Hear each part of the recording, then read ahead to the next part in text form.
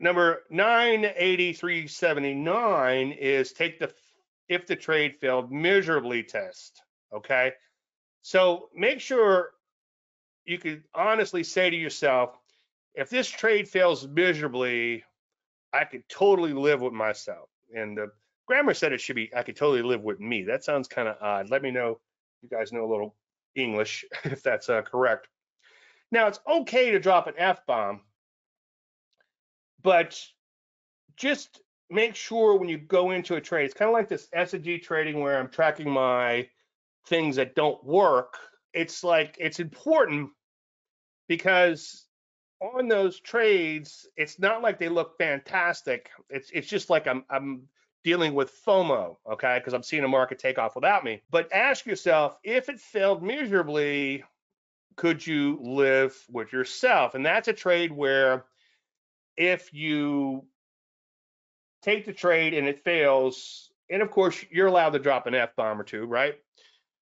But then you just shrug your shoulders and say, next, if I saw that same trade tomorrow, I would take it again. Now, some of you might be thinking, that sounds a lot like number 73,110, which was refer to your setup gauge on every trade and only take the F yeah trades. Well, that's like the negative counterpart of that, okay? An F yeah trade is an F yeah trade, okay? And if you're getting stopped out on FEA trades over and over again, each particular FEA trade might have a random outcome. Okay, shit happens. We all know that. All predictions about the future, and a lot of stuff can happen between now and then. But if you're unsure of the trade, if it's not a 100% FEA trade, okay, then ask yourself, could you live with the outcome? The TARS trade was one of those trades. Now, I'm reluctant to say that if this trade doesn't work, I would be shocked, because somebody's going to pile into that stock and say, well, Dave Landry said it would work. Well, I don't know. The returns on each individual trade can be a little random, and that's something to wrap your head around. But over time, you're going to catch these big winners, like, for instance, like the K and F in here. Okay, it's a nice little run. And when did we get in that one? July of 2023, and this snapshot was taken on the 11th. By the way, you can go to davelandry.com/archives, and you can look at the videos for each one of these days. Great, free, completely free exercise in learning my thought process, how I process things when it comes to the market, how I do the money management, a little bit of the psychology mixed in, what I'm looking at, what the sectors are doing, and so on and so forth.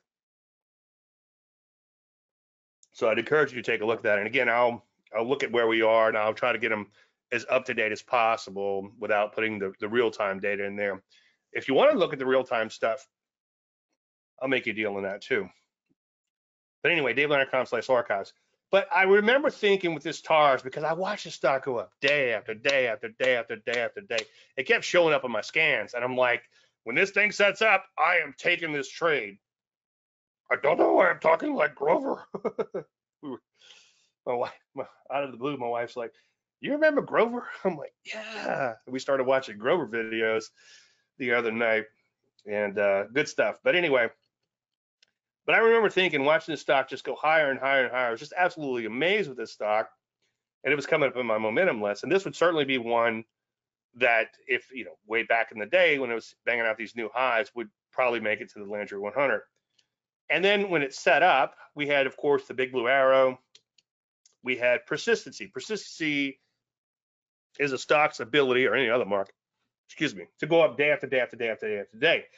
I think that's probably one of the biggest, most important things you could, did I say important? Buttons? These people, why do they say important and button? I don't know. But it's one of the most important things you could do is look for persistency in the chart. Boy, Chief Orman is really wound up tonight. But look for persistency in the chart. I swear I'm not on anything, not even caffeine. I do not have any performance enhancing drugs before my webinars. But you can see it goes up day after day after day after day after day. That's persistency. Mathematically, if you want to play around with it, I've done it before. I call it my pickup sticks charts, and we could take a look at those. And I'll show you what that is. It's just something to play with. It's not, I'm not sure what value it is other than helping you see trends, but I'll show you that in 1 second. But mathematically, it's equivalent to linear regression. I just like to look at the chart and draw a line through as many bars as possible and see how many I can intersect. So that's got serious persistency. That just means that the demand is persistent for this particular stock. Now, it also accelerated higher. So if you rewind the tape, you'll see that I had it listed as an accelerating momentum strategy. But accelerating momentum strategy, you're looking for a trend, and then you look for that trend to accelerate higher, and then you look for the pullback. So there's your acceleration. And then you had a nice deep pullback, and it had a bit of a TKO within that pullback. We'll take a look at the mags in 1 second, because that had a TKO today, which was kind of cool. I know I'm geeking out tonight. Now, as a general statement, it trades cleanly, okay? It tends to go up day after day after day. Persistency, right? That's cleanly. It doesn't bounce around a whole lot like electrocardiogram. Yeah, the volatility increased when it shot higher, but then it corrected nicely, that nice deep pullback. But you can see it just trades nice and clean, okay, for the most part. And, you know, that might be a nice little tool to use. I was thinking about this as I was drawing this on here, how cool it looks. And I'm just geeking out tonight. But you could see that if you took some sort of like highlighter, you know, maybe that could be a tool, and print off the chart and get a highlighter and say, okay, I'm going to take this trade. And if you're doing this with your highlighter, it looks like electrocardiogram when you're done, then it's not a stock that trades cleanly. So here's our TARS, and it scratched out on the remainder, which actually I was actually surprised. I really was. I just felt like I knew the stock was going to go.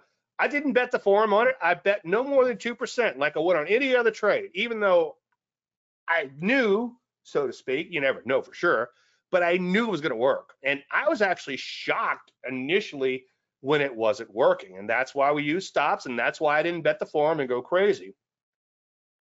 Now, maybe next time, I don't know if they had options, but maybe next time I'll step on the gas a tiny bit and maybe throw an option straight on for S&Gs, but you got to be careful with that stuff. But anyway, I just knew it was going to work, and it did. Now, that doesn't always happen. So, you know, hey, Dave, why don't you tell me when it's going to, when you feel that way? And it's like, no. And I've had clients in the past, like, I want you to call me, you know, I'll pay you extra if you call me when you really think one's going to work. I'm like, no, I'm not going to do that. Because any trade can be random, although there will be times where you really feel like it's going to work, okay?